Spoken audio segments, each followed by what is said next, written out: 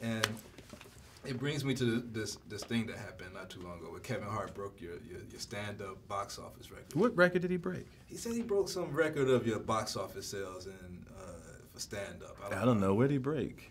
I know ain't nobody. Raw is still the #1 box office concert movie in history, so I don't know what records nobody broke, Kevin. Yeah, I broke Eddie's record.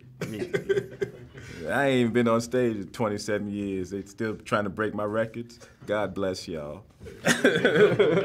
When are we? I mean, or are we ever gonna see you on stage again doing stand-up? I mean, I'm gonna do it again because I got to break Kevin's new record.